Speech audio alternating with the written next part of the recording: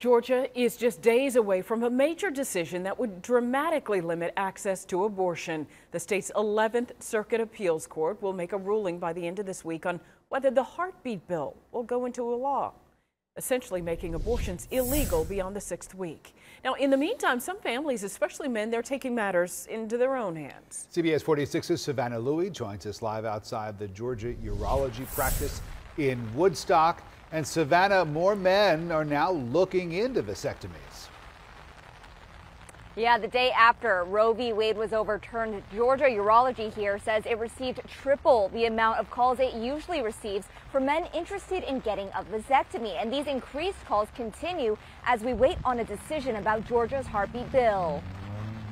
I might see a little stone here, might see a little stone here. Dr. Shaya Tagashian busier than ever. We're seeing a huge uptick. The urologist reports interest in vasectomies has more than doubled since the Supreme Court's decision to overturn Roe v. Wade. There's always the mention of, well, given the current climate, that's why I'm making this decision now. Previously, the facility scheduled about 15 vasectomy consults a day. Now they average 32.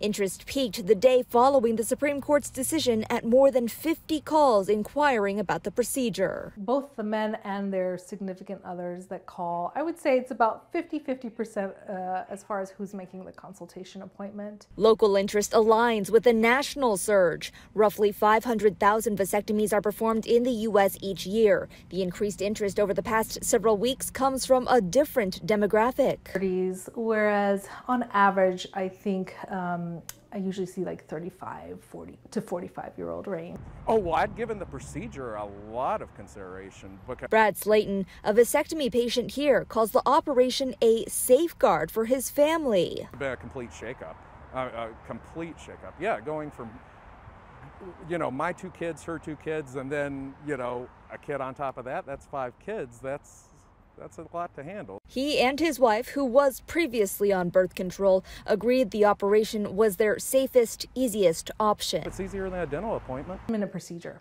and you're done. And it takes about a week for you to recover at most. Because of the elevated interest, we're told that it's going to take weeks, sometimes even more than a month, to schedule some of these appointments. For now, reporting live from Woodstock, Savannah Louie, CBS 46 News.